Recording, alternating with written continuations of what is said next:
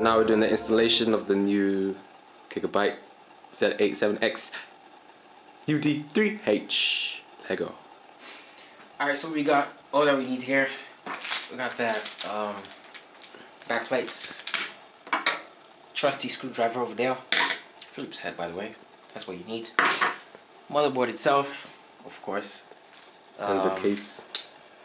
Badge. Oh wait, I'll put that on. I want to do cables, but we won't need this right now.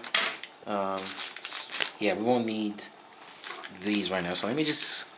But we will need them soon or later in life. Well, yeah, when you're installing like your hard drives and whatnot. So right now, this is what we need: the backplate, the badge. Okay, we don't need the badge, but yeah, and the motherboard itself. So, great stuff that we already have a power supply inside there. I've done the video for that. Just in case the video is in this description. The advertisement. Yeah, video for this in the description. So, yeah, of Charles installing his power supply. So great stuff that's already in there. So I don't have to worry too much about static. I can just keep my hand or something, keep contact with some metallic part.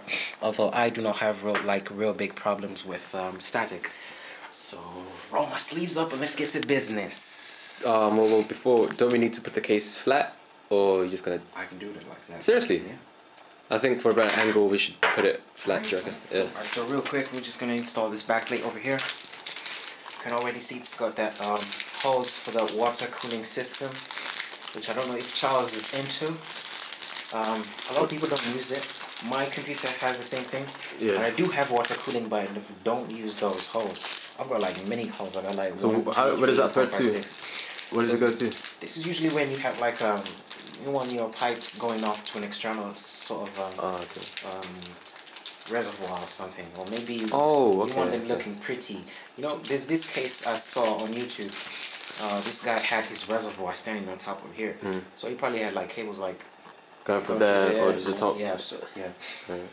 So maybe you can even have like your water cooling over here. You can just, you know, you got holes for it. You put it over there. And it's really not advisable.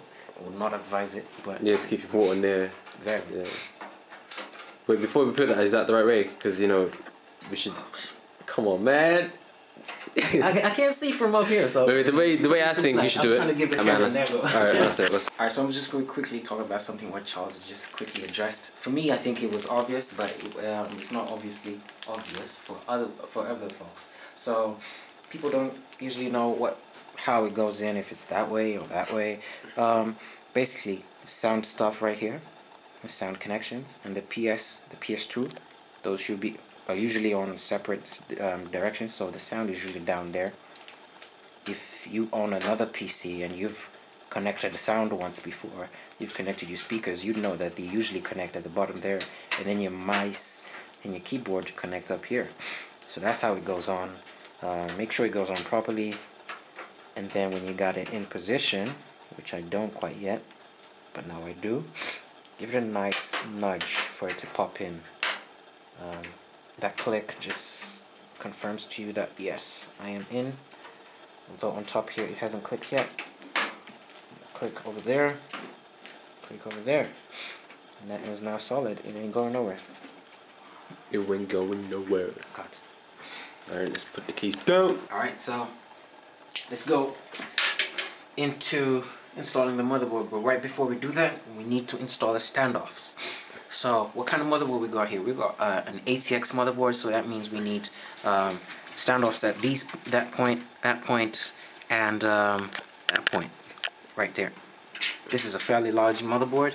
It's not extra large, but it is big, so we need standoffs at nice positions for it, and we need some here over here too. So give me a second, let me just fetch the screws and everything else that's needed for this. But as we were saying, yeah, we might be just putting right standoffs. Alright, let me just put him in position first. That's gonna be there. That's gonna be there. That's gonna be there. That's gonna be there. And how handy, the last one.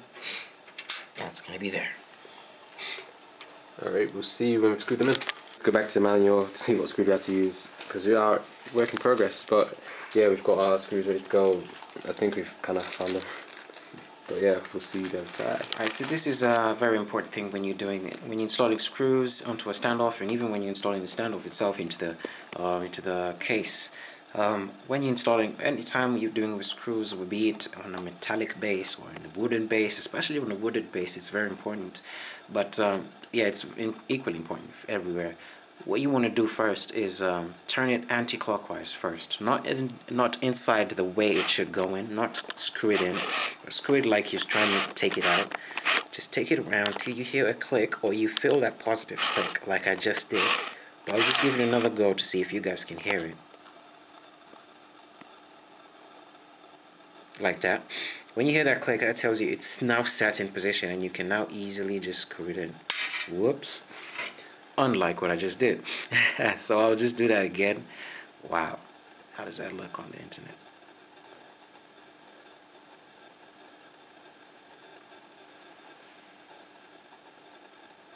It's not setting in properly. What this helps to do is you won't get any cross-threading. Cross-threading is when I think it's set in, so here now I can put it in.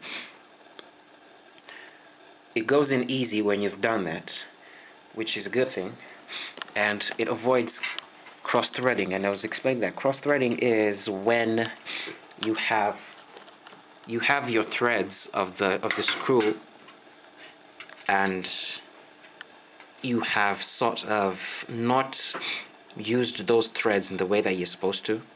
They've clicked there, so I can take it in.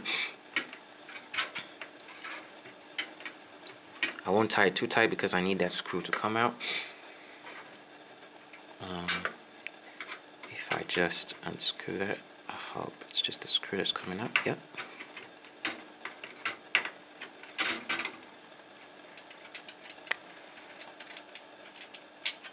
Yep, standoff installed. Same thing here. Alright, repeat the same things, but guys, we'll be back shortly, so at least you know. Yeah, you've seen the first one, so we'll just do the rest. How many more? Is it 8 in total or 6? The case came with 4 installs, so we needed to do 1, 2, 3, 4, 5. 5 more. Okay. See ya. Done, Matt. Alright, we just quickly installed the standoffs. We already had 4 installed, so we did the extra 5. So that's done. We have Frank here, who's going to bring the motherboard to us. There she comes. It's like a marriage, man. There she comes. Holy Chinrity. Holy. Alright. Holy Metronome. I'll just take this whole box and place it over here. Thank you, Frank. So we can be close. Thank you very much, Frank, for your services. I'll give you a tip later.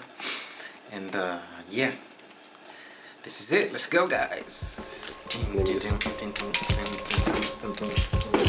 We should have like a sort of background type of music. Probably will put that in the edit. Alright. How are we looking already? Is it? Yes, he does it. It's a snug fit. It's really a snug fit over here. Whoops. Actually, that wasn't really a whoops. I did that on purpose. Psych. Do you need some hand, Frank? Do you want to hold it? Oh, you good? That's alright. I got this. So you want to place it according to the holes on the... These things here? Or... Yeah, you want to place it according to that and this. So you have... Oh, okay, yeah, true. So, yeah. The holes on your standoffs, and also the holes at the back of your backplate. You need the backplate. So I probably should have done taking these off first because it's not going to let me go through with them. So that was a noob move. So we take it off? So I'm going to take that off and take them off first.